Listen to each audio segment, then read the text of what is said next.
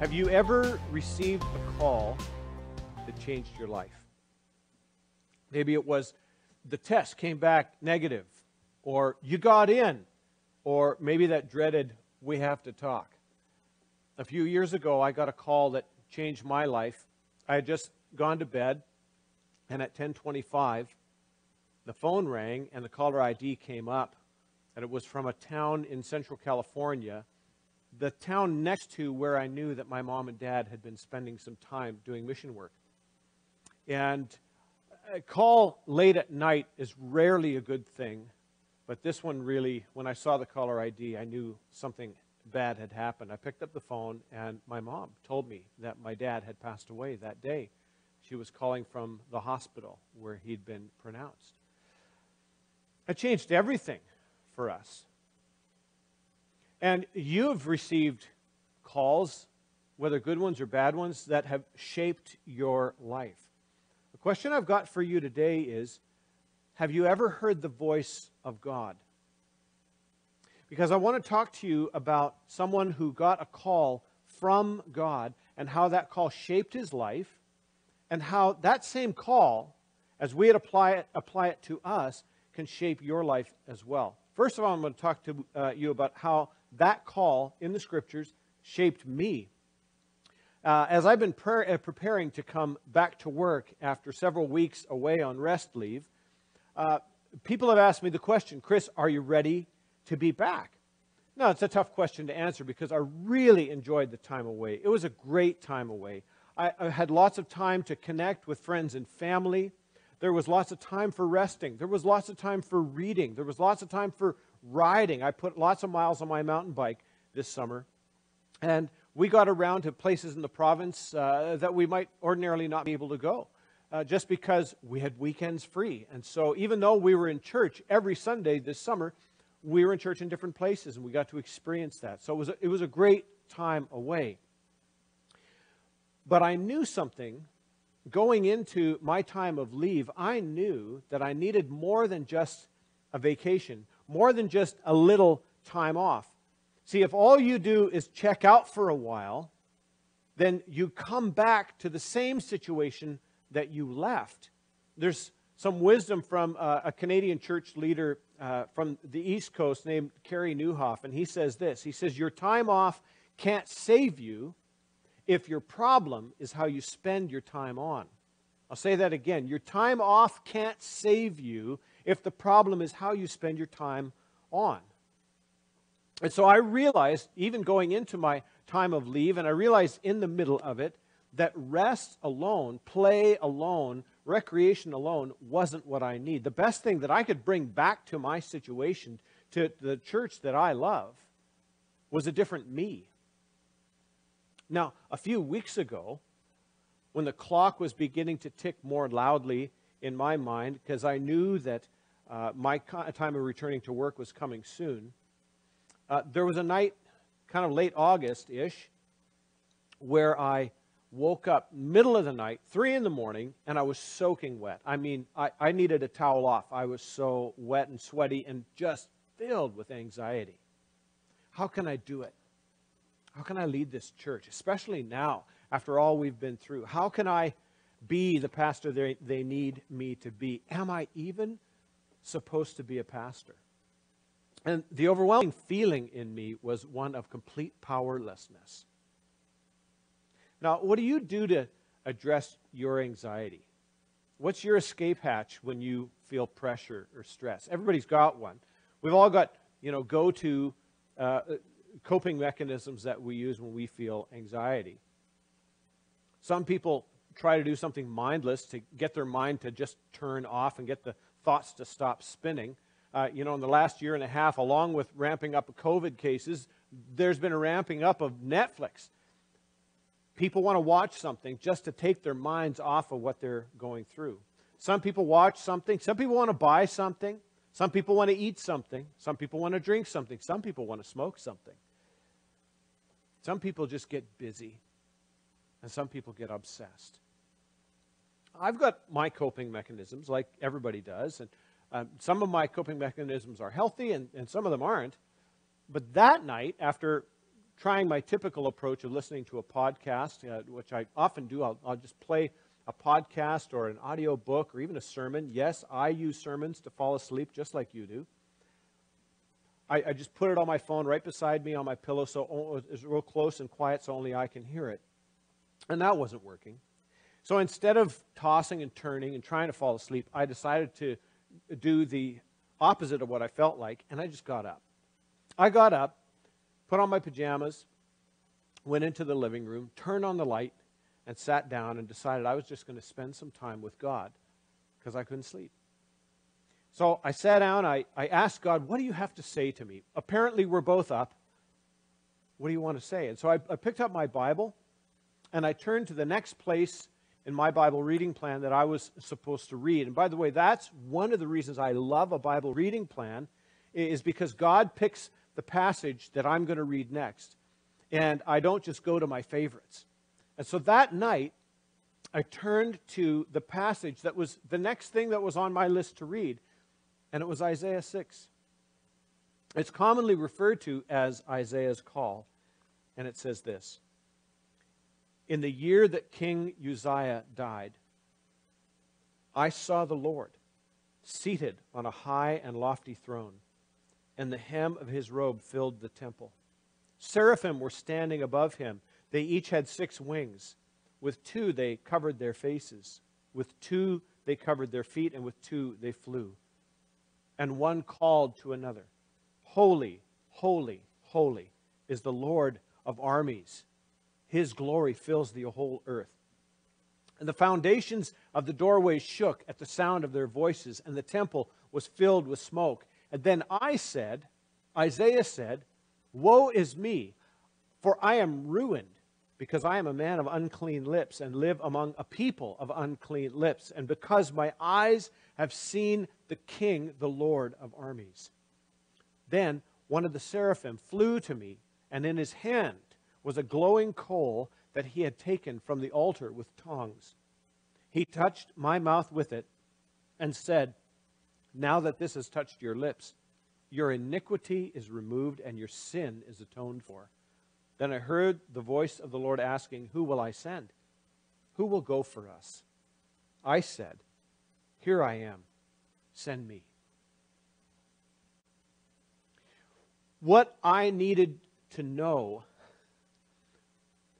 in answer to that question is, am I even called to do this? God took me straight to that passage and reaffirmed, yes, this is my plan for you. Here's my word, and he took that word from the Scriptures, his unchanging word, and he took it straight into my life. But I believe that that's a message for all of us, and I want to help us all see some key points in Isaiah's encounter with God. Now, I'm stealing these 4 points. I copied them onto a note and stuffed them in my Bible many years ago. I never thought I'd use them. I thought it was just for me, but here we are today. And they are this, that Isaiah saw something, Isaiah felt something, Isaiah heard something, and Isaiah did something. You can track along with me. First of all, Isaiah saw something. In the year King Uzziah died. So just to give you some context here, this is around 740 BC, and King Uzziah has been on the throne in the southern kingdom of Judah for 52 years. He's reigned for a long time. He's overall one of the good kings of Judah. Not a perfect man. He had his flaws. He made his mistakes. But overall, one of the better kings in Judah. Now, Judah and the northern kingdom, which was called Israel, they had split. There had been a civil war between them.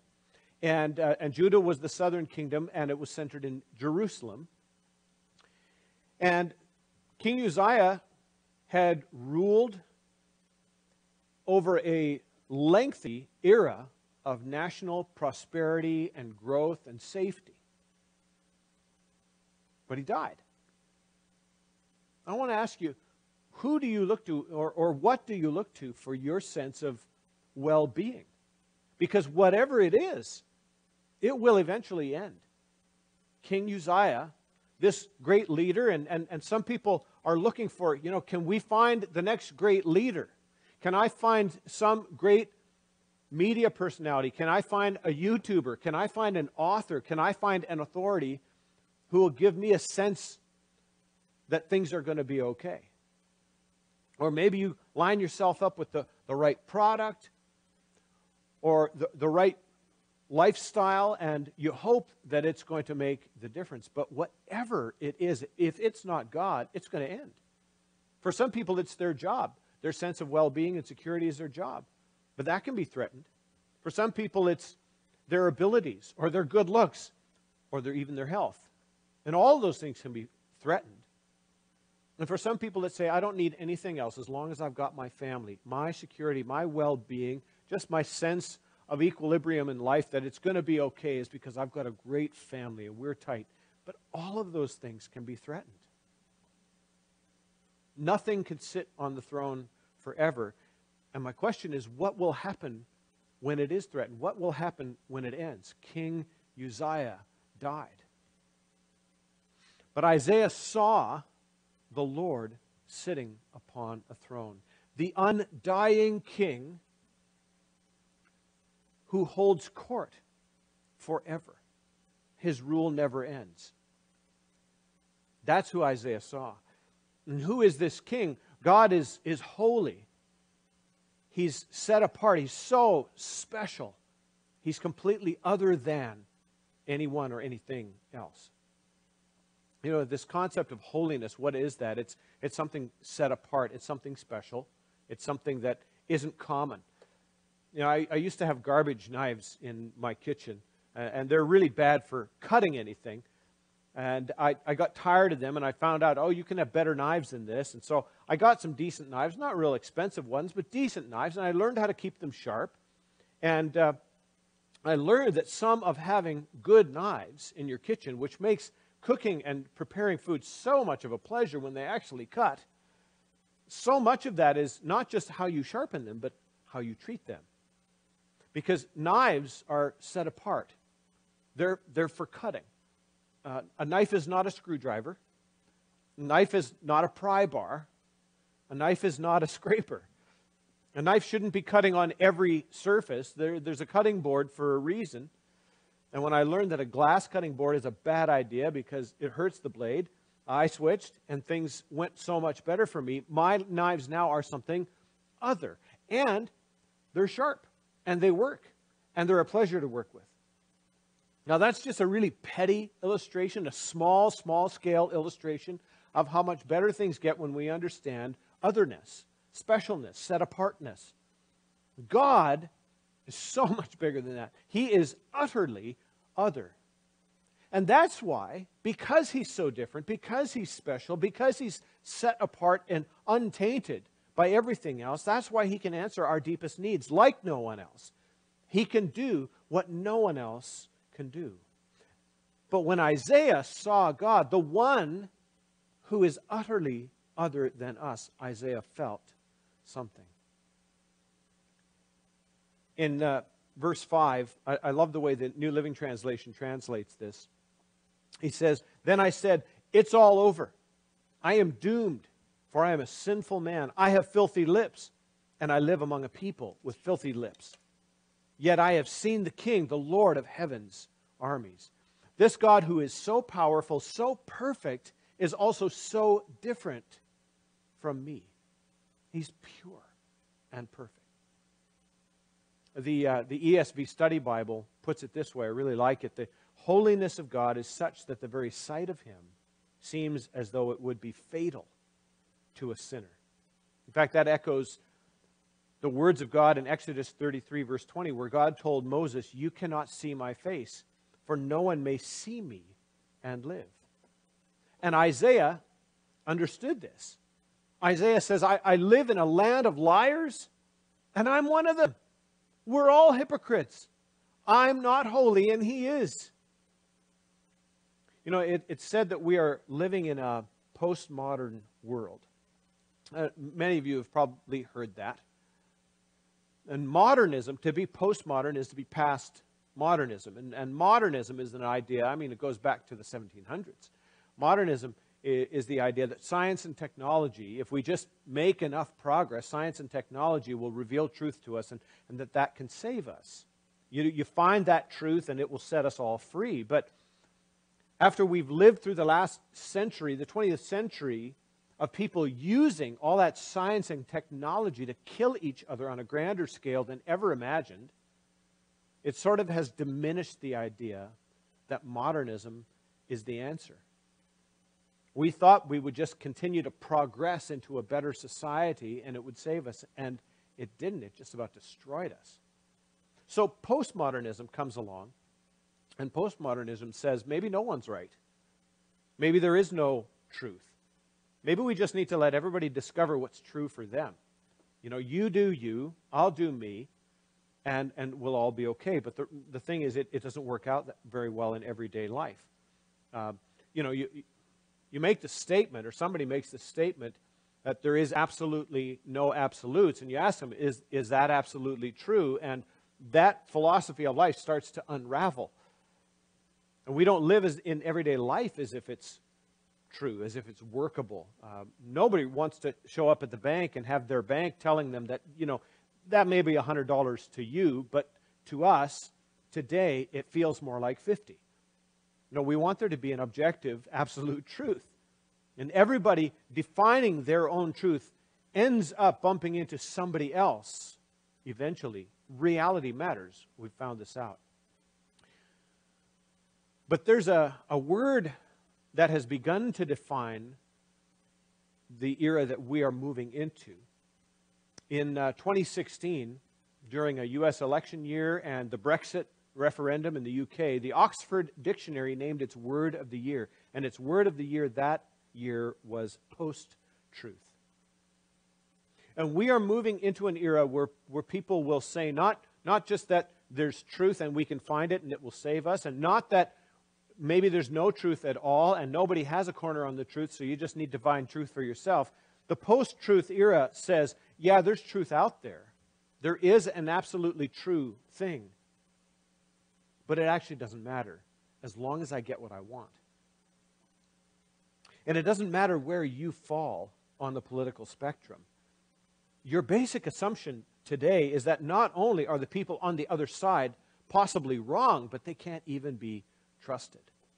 They're making it up to suit their preferences, and it just becomes about who can shout loudly enough to gain and to keep power. Now, Isaiah, in his generation, said, everyone has filthy lips. In the face of somebody so perfect, so other, Isaiah realized, I live in this perverse generation, this lying generation, and I'm no better because I want it my way too. And only God is ultimately pure. How can we even get close to a king like that? And that's where Isaiah heard something. See, God made a way for Isaiah to be clean. God touched the place in Isaiah's life where he felt shame and inadequacy. And he told Isaiah, through that angel who touched his lips with the coal from the altar, you've been made clean. Your sin has been paid for. See, here's our message. Here's what we celebrate. Here's our hope. That the only way to be right with a perfect God is if God does it for you. And God did it for Isaiah. This world-making, world-shaking God says you're okay. You can stand when the rest of the world is shaking. That's what he did for Isaiah, and he wants to do it for you. Isaiah heard something. You're forgiven. God made a way. And Isaiah then did something. Isaiah stood up and he said, I'm ready to serve. I'm ready. You've called me, and I'm now ready to go out and call to others. Why? Because you've called me. In a world filled with uncertainty, in a world filled with threats, Isaiah could answer with confidence because he'd been called. You can have confidence moving into a very uncertain future if you know who's called you. You need to know that you've been called. You need to know who you're walking with.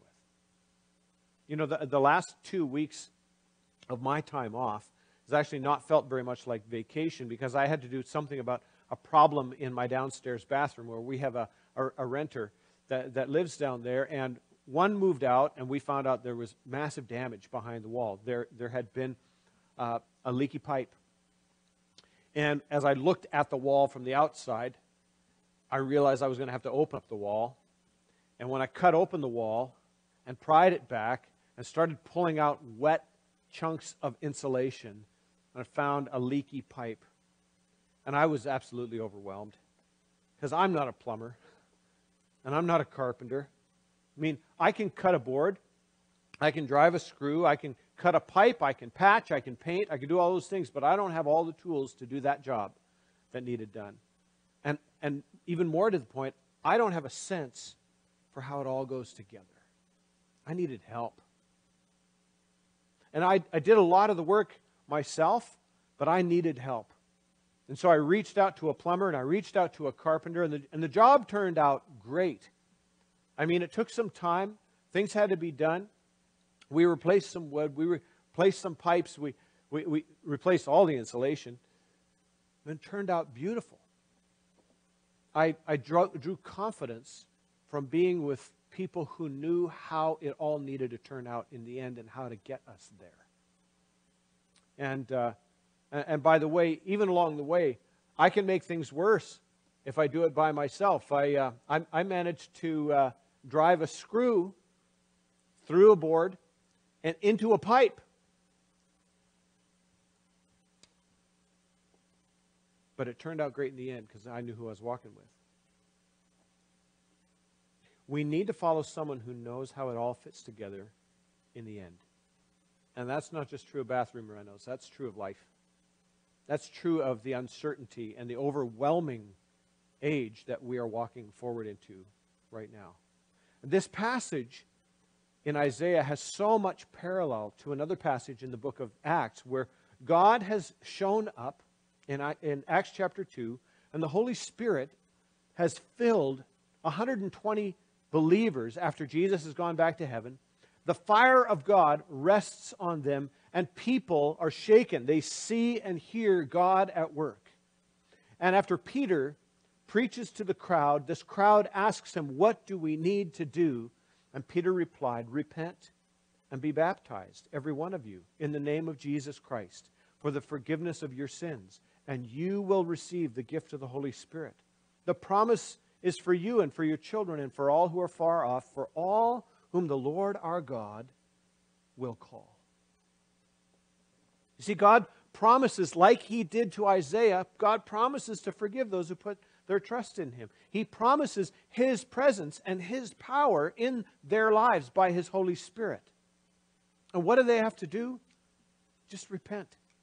Turn away from their sins and turn away from the things they have been turning to for their sense of stability and well-being. There's flat-out sins that you know are wrong in your life and you need to turn away from. That is called repenting. When we turn away from the wrong thing and we turn toward God. But then there's things that might even not be so bad. They're just the things that we have trusted instead of God, and they become idols in our lives. And we need to turn away from the worship of those good things as idols and turn to God for our sense of stability and well-being and forgiveness and wholeness. We need to turn to Him in the name of Jesus.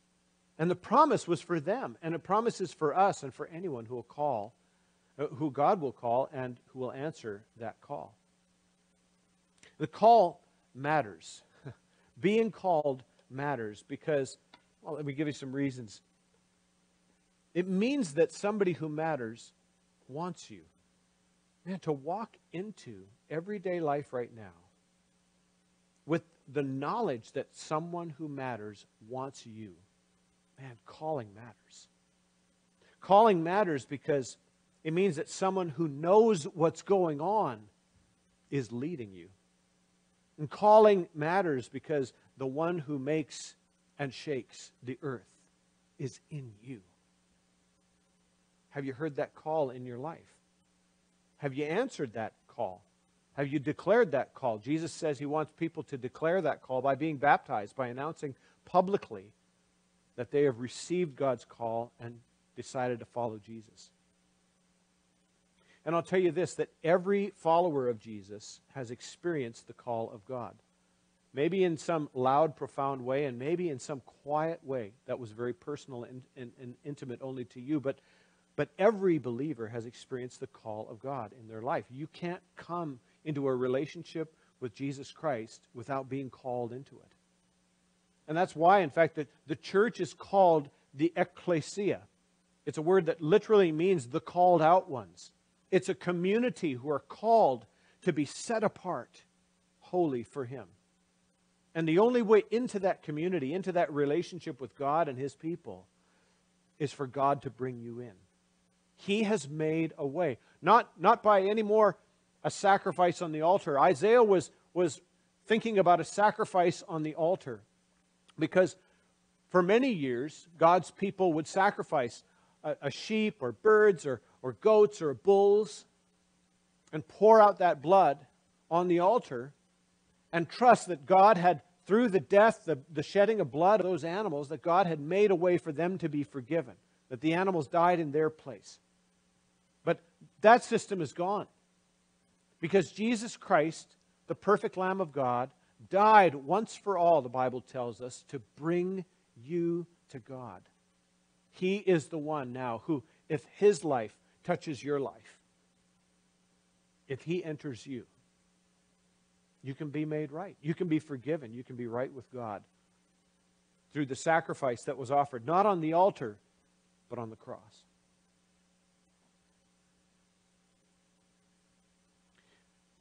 And so we are called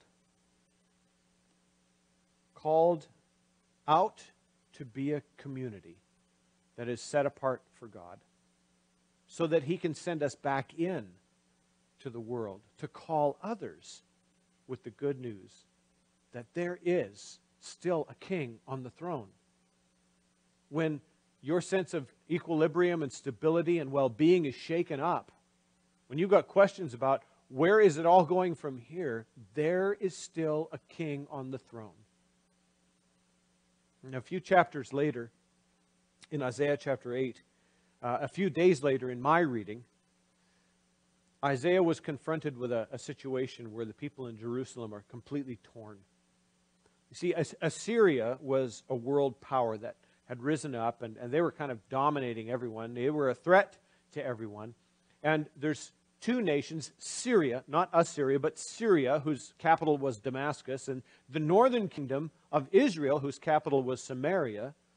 And Syria and Israel were teaming up to defy Assyria and say, we're not going to give in to them. We're not going to let them rule us. And they showed up at the southern kingdom, at Jerusalem, and they said, we want you to team up with us. Join us so that we can fight big government. And their threat was, if you don't join us, we'll wipe you out. And so the king is tempted. Do I go in with Assyria? Do I pay them off so that they can take care of us? Do I go in with the superpower and trust them to keep us safe? Do I align myself with the other powers and defy them? And that's the question so many people are facing today. What do I align myself with? What's the right choice to make? What team do I put myself on? And here's Isaiah wondering, what does a prophet have to say into all of this? And God gives Isaiah a very personal message. Most of the book of Isaiah is God's messages through the prophet Isaiah to the nations. There's a couple of places where He speaks directly to Isaiah. And in Isaiah chapter 8, verses 11 to 13, God gives Isaiah a very personal message to him. For this is what the Lord said to me with great power, to keep me from going the way of this people, to keep me from doing what everybody else is doing. And this is God's message to Isaiah. Do not call everything a conspiracy that these people say is a conspiracy. Now, don't get wrapped up in who's right, in what team to pick. That's not your first question. Do not fear what they fear, and do not be terrified, because so many people make their decisions based out of fear. They get agitated and ramped up, and they're scared. What will I lose? What will be taken from me? What will this cost me if I don't get it right? And he says to Isaiah, don't fear what they fear. Don't be terrified. You are to regard only the Lord of armies as holy. Only he should be feared. Only he should be held in awe. So, here's the invitation. Park your fears right here. Build your confidence here that God is in control. And whatever it is that makes you lose sleep at night, before you run off and do a Google search on that thing, or before you run off to your coping mechanism of choice, take that thing to God. So in the morning, you've still got work to do. In the morning, you've still got choices to make. But in the night, or whenever it is that your worries get you all ramped up, before you run to anything else, run to God. Only he should be held in awe. In fact, tomorrow is a big choice here in Canada. Tomorrow, you've got to choose. Am I going to vote or am I not going to vote in a federal election? Who do I vote for? And by the way, I encourage you to get out and vote. The Apostle Paul made full use of his privileges as a Roman citizen. He just always remembered that he was first citizen of a higher kingdom. But make full use. If you have the ability and if you have the privilege of casting a vote tomorrow, I hope you do it. But before you do, remember that God has things going on that go way beyond who's in office in any given day. His agenda is way bigger than you could ever imagine. Give God bandwidth in your life before anything else, and only then do what you need to do. Move into the rest of your life from a place of peace instead of a place of anxiety. Move into the choices that you have to make from a place of confidence instead of a place of fear. Move into the actions that you need to take from a place of rest rather than a place of frenzy. And then you can say, not to the world around you, but to the God who sends you, to the God who has called you. Here I am. Send me. In Isaiah 26, verses 2 to 4, this is a blessing.